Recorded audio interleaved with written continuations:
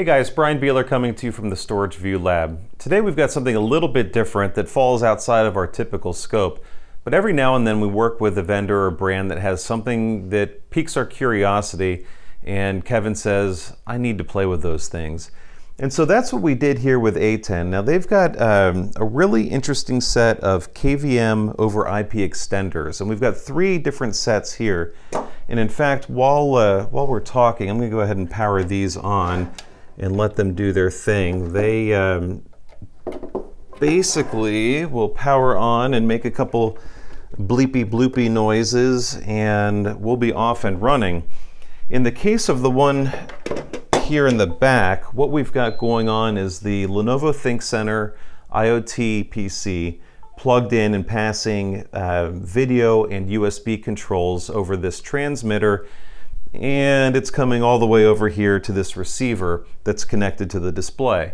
Now, traditionally you would have a separation of more than 4 feet between these things, but if you can imagine having PCs in a data center or a central location powering smart displays, conference centers, all sorts of things that could be used to transmit those video images across long distances. So if we think about a traditional connection between a computer and a monitor being a few meters, if we look at a DisplayPort cord or something of that sort, this lets you use IP or some optical connections depending on the boxes to do those extensions. Now we do have 3 different sets here, and they're all a little bit different. This set that I'm demoing here is a PoE set.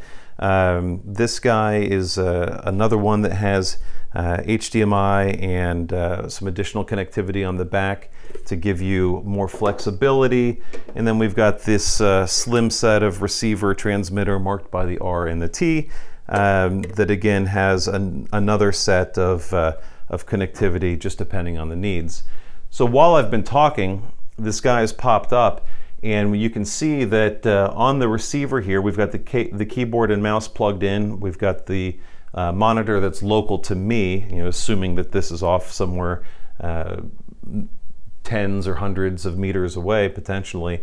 And I'm able to control this and manage the display as I like.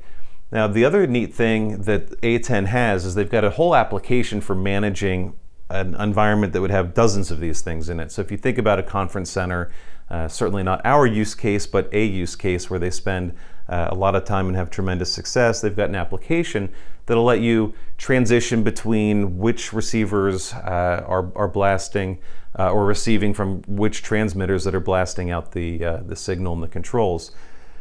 We've also been able to play with these a little bit in some of our video recording use cases. So where we're in a room or in a confined space, we can use a set of these guys to pipe out to an auxiliary display outside of the room for control board usage and things of that nature, which is just another way to separate the recording area, keep it quiet and secure, and then push out the display and controls to an external room. Again, just going over IP, like in the case of this one that can be done over PoE, or the others that have dedicated power supplies. So overall, they're really neat little units. It's fun to mess around with new technology that pushes us outside of our normal envelope. And a company like ATEN that is new to us, and many of you I'm sure is new to as well, that just has these really great solutions for a very specific use case. But if you're in that world, these things are great. So we're looking forward, we're going to hang on to a set of these guys. We're looking forward to continuing to find new ways to leverage them in the lab. Kevin's got some additional thoughts already about how we can push all sorts of fun stuff over IP. He's always excited about these things.